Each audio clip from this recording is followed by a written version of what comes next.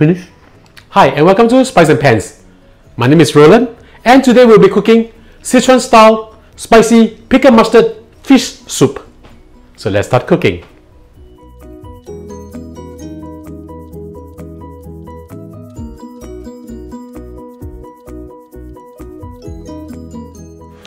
We are going to marinate the fish now.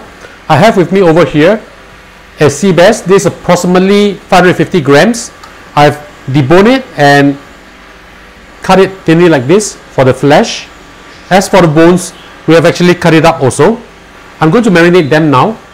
First, we are going to marinate the fish bones and fish head.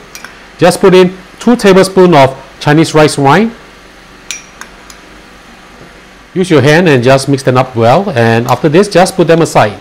We'll pan fry this in a while and this will be the basis of our stock. Okay, now after this we will marinate the meat, fish meat.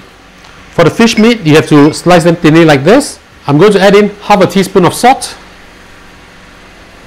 Using your hand mix them around until you can feel that they are sort of sticking to your fingers. In Chinese we call this qi jiao.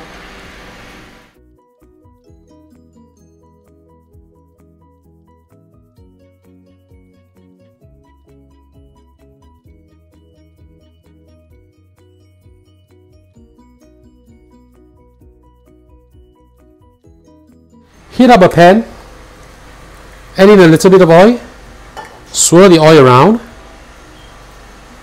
put the fish head, fish bones all in, skin side first. Also add in 15 grams of sliced ginger. We are using young ginger over here.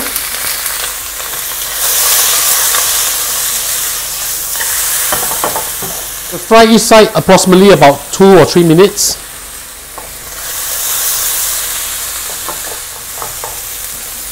Right? When it's almost cooked, we'll add in 1.5 liters of hot water.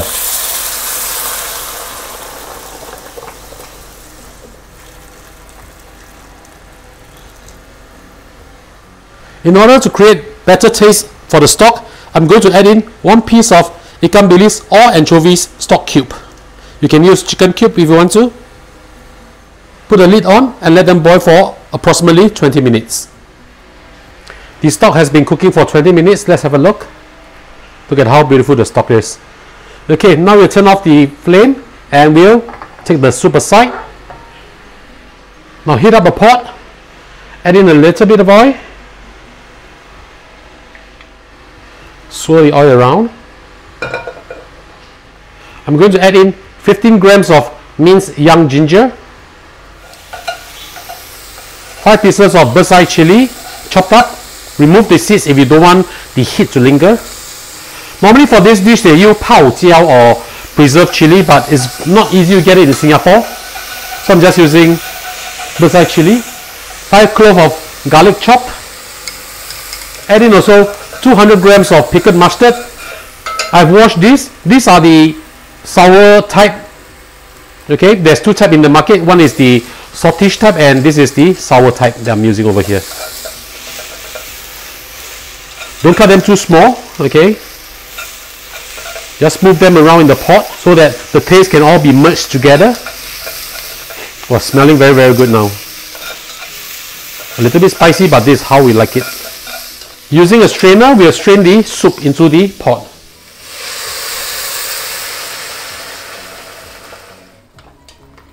Now we put the lid on and let it boil for approximately 10 minutes.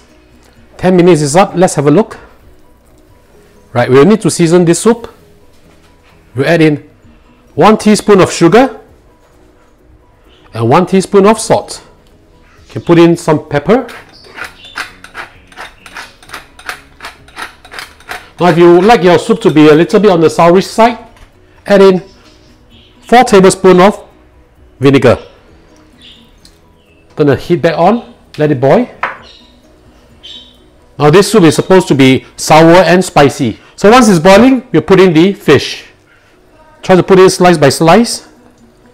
Okay, we don't have to boil them for way too long because I've sliced them very thinly, so they cook pretty fast.